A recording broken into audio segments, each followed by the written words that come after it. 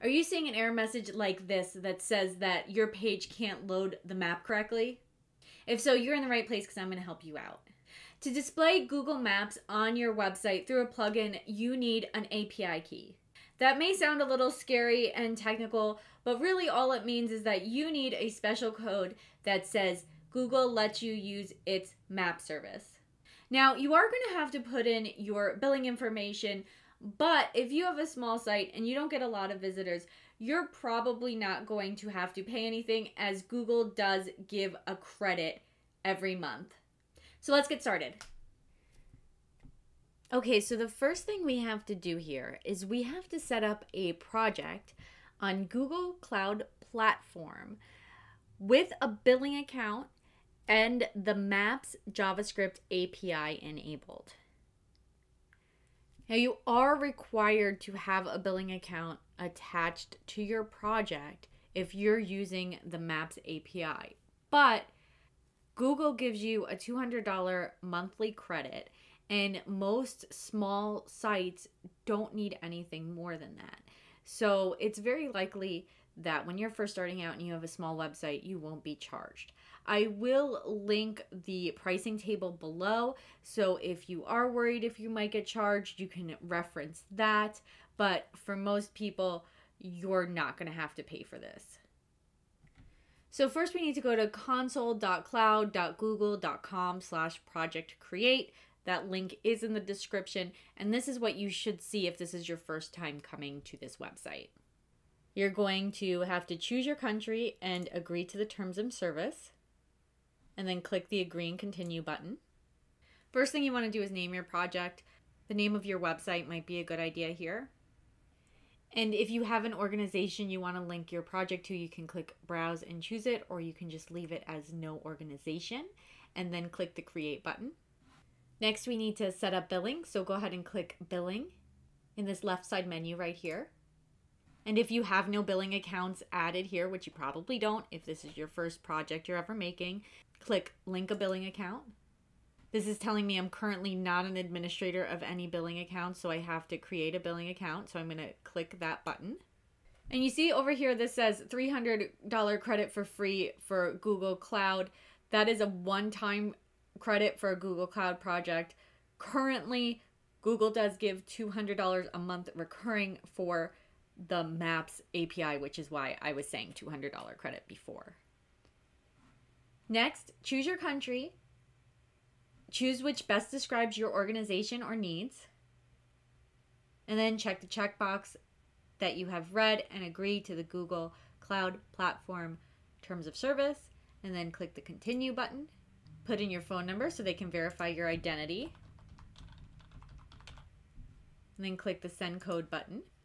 Put in your verification code and then click the verify button. Next, you're going to set up your payments profile. If you're an individual and you want to use your individual account, that's probably pre-selected and you can use that. For me, I am a business, so I'm going to click this drop down and then click create payments profile. And it automatically switches my account type to business. I'm going to put my business name right here. And then I'm going to add in my credit card details, my billing address, and then click the start my free trial button. Then you'll see this little welcome pop up. It asks what brought you to Google Cloud. I am going to click use specific products, services, and or APIs. And then the next button, what are you interested in doing with Google Cloud? I'm going to click websites and then also Google Maps, and then click the next button. And what describes your role. For me, I am the president of my company, so I'm choosing that, and then I'm clicking the done button. And now we're back at the billing page, and it does say your billing account is linked to this project, so that's great.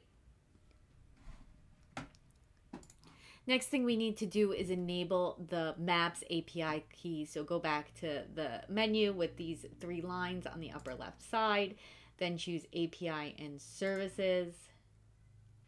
Then click Library, and then Maps JavaScript API should be right here. If not, you can search for it. So click that, and then click Enable. Now, finally, we can create the actual API key. So go to the Google Maps platform page, which is developers.google.com/maps, also linked in the description, and then click the Get Started button. And then click to the credentials page.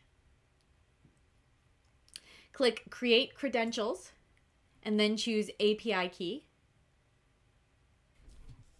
And then here is your API key. So you can copy it and you can paste it where your plugin is requesting or whatever you're working with is requesting it. You should keep it hidden, which is why mine is blurry right now, but yours will not be blurry.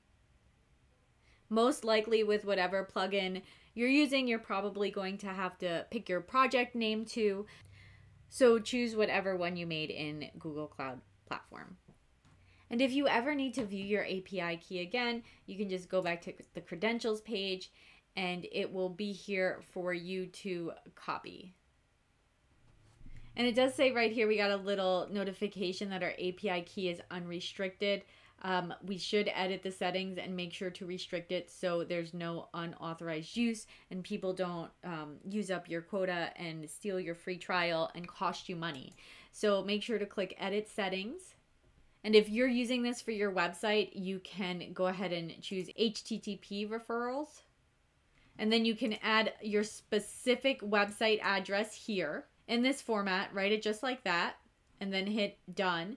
And then you can also set to restrict what API this API key can call. So you should go ahead and choose here what you're using here. So you're using the Maps JavaScript API. So check that and hit OK.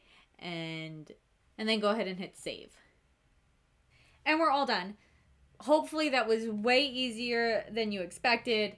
And you don't have that maps error anymore and your life is a little bit better. If you are making a website, make sure to look in my description. I do have a free website checklist so you can make sure you're doing everything that you need to do to get your website live and running and launched properly.